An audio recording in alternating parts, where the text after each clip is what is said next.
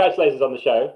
It's a show that has done so much, talked about so much, and now the public have enjoyed the show and want to see more. Going back for a season 2, was it always a done deal? Were you always told that you might be coming back, or was there, possibilities that Mia might be coming back? How did they kind of tell you that you were coming back for season 2?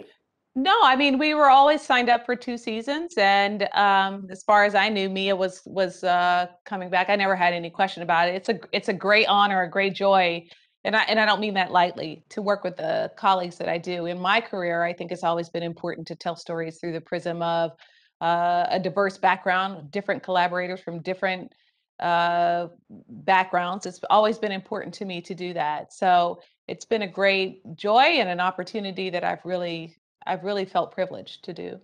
Yeah, and I wanted to ask you about working with Mimi because she did TV. When she did ER in the '90s, and TV's changed a lot. She's done some big movies in between. Was it like working for her? Because she has such a wealth and breadth of experience that it must be such a rush to work with someone that's done TV 25 years ago, but also TV now and everything in between. Well, my experience of Mimi Leader is that she's a hard worker. I mean, she is into the day-to-day work that goes along with working in television and as a filmmaker. But one of the things that's really inspiring and that I take with me from having worked with Mimi is just this extraordinary work ethic. She has an incredibly high standard. It makes everyone around her want to meet that standard, to meet her expectations and even exceed them. She's visionary and in her aesthetic, she knows exactly what she wants to shoot, and it always looks incredibly beautiful and specific to her. And if she does go off and do something a little different, she's inspired by the process, and you follow her. You follow the leader in this instance, and so she's been such an inspiration to me in a very specific way. I love working with Mimi Leader.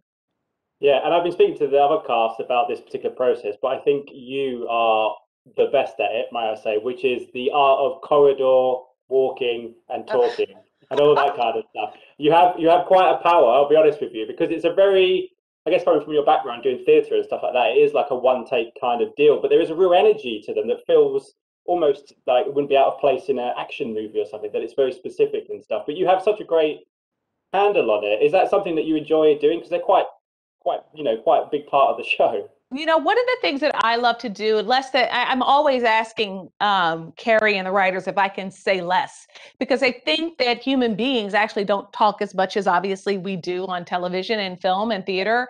But I also find the most intriguing moments for the most I find out the most about the character when I'm in the moment with the other actors and I'm behaving. I'm not saying anything. I find out so much about what they're interested in and what they're listening for. And so much of a character is in body language. So I think that's probably why those walk and talks look really real and informative, because it is how people actually are every day. So yeah, I'm so glad you like that. It's the kind of acting I like to do. I like to say very little and behave a lot. Yeah, I imagine that's how newsrooms are anyway, with someone like me as a character who's just like XXX, that's it, go do it.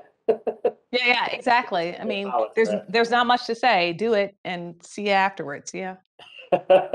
You have defined the art, may I say. I think that you should teach, if you teach it one day, that's what you should teach. The walk and talk. Yeah, yeah. Walk and talk class. There you go. Carrell, lovely to talk to you. Thanks so much for your time, and good luck with season 2. Thank you. Ladies and gentlemen, you're watching Hey You Guys. Hey You Guys, huh? Hey, you guys. Is that from the Goonies? It is indeed, yes. Nice.